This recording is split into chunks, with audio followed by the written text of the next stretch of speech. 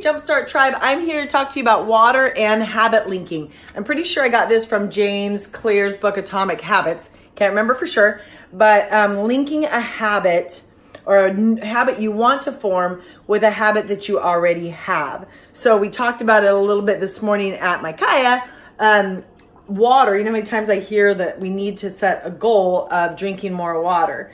Over and over and over, I hear the girls say, I need to drink more water, I need to drink more water. Well, we can say that all day long, but then it's just a wish, right? So how are we gonna make this something that actually works and sticks is linking it to another habit. So one of our girls, every time she walks out of Kaya, she works out every day at Kaya, every time she walks out, she's gonna walk by the water dispenser, grab a cup, fill it up once, chug it, fill it up another time, chug it. And every day now she's got a new habit because it's linked with walking out of Kaya, walking by that water cooler every day. Another one of our Kaya girls said that before she takes a shower, she drinks 20 ounces of water. So every time before she jumps in the shower, she's drinking that water. So how can you link drinking water to another habit you already have? And once you do that, you can do it with any habit that you want, right? Start small.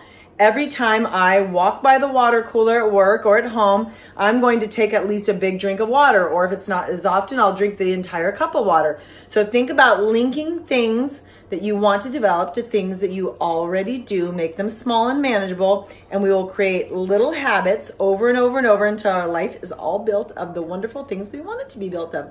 Mwah!